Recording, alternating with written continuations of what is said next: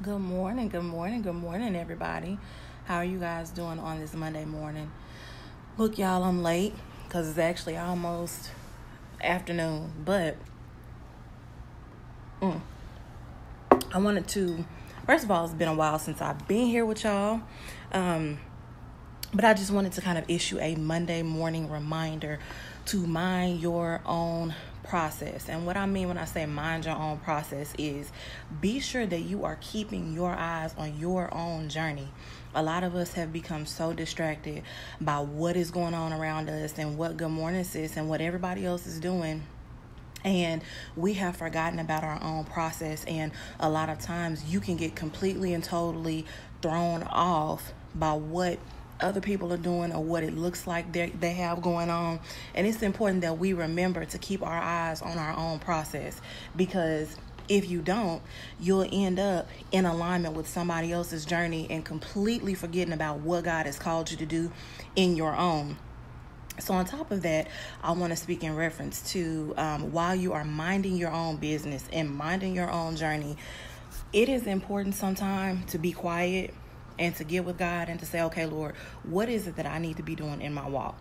Instead of worrying about who's getting married or who's got this or who's traveling and who's doing that, what is it that I need to be doing in my own walk and in my own journey in order to get me where it is that you have for me to be?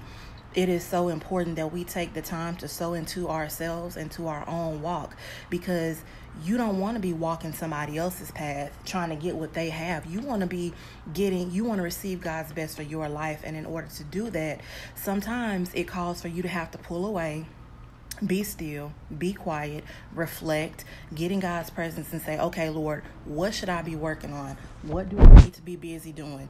What do I need to be busy trying to work on in this season of my life? What is it that you're trying to show me? A lot of people have been wondering lately why I have been so absent. And it's not that I've been absent. It's that I have been in one of those self-reflecting places with God. Like, all right, Lord, let me be still. Let me be quiet for a while. And let's me and you work on what I need to work on. Because what will happen is the Holy Spirit will create a stirring in you when God is getting ready to take you somewhere else, or when God is trying to heal you in an area, or when God is trying to change you. And in order to be present in your process with God, you have to be sometimes a little bit disconnected from the world and a little bit disconnected from what everybody else is doing, minding your own process. So this is just a Monday morning reminder, y'all. I'm sorry, but the coffee is good and I'm tired. But I wanted to remind you guys of this as you get ready to move into your week, and as you get ready to go about your week and go out into the world and do what you're doing. Understand that there are times where you're going to have to be quiet and you're going to have to be still, and you really need to at all times keep your eyes on your own paper, water your own grass, worry about yourself, because there is something that God has for you, just like there is something that he has for the person that you're watching and envying.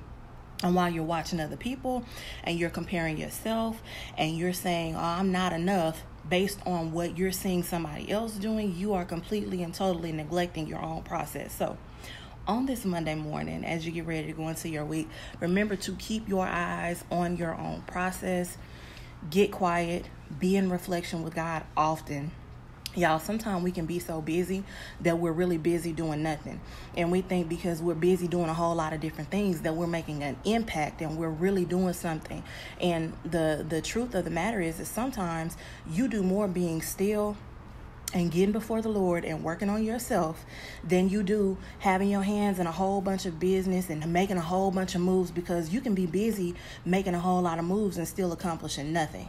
So sometimes we really have to be in that place with God where we are quiet and we are still for a season while he works some things out in us so that we can be more productive and so that we can bear more fruit.